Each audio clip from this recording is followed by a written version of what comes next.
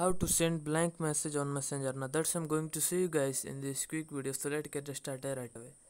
So firstly, what you have to do to send blank message on Messenger, you have to open your Google browser and then search for the blank Unicode.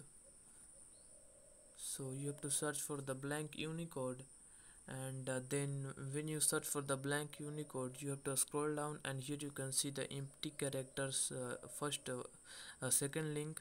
So you have to click on these empty characters. You have to scroll down, and you have to go to the this box in the method 2, and then here you have to long hold in this box, and then here you can see the option of copy. Click on the copy, and then what you have to do is you have to open go to your Messenger app, and then you can open any of the chats and then click on the chat. And here what you can do is you can simply long hold the chat and then click on the paste, and here you can see the it is paste, and then you can click on the send button, and now here you can see you have sent the blank message on Messenger. So that's basically it, that how you can send blank message on Messenger.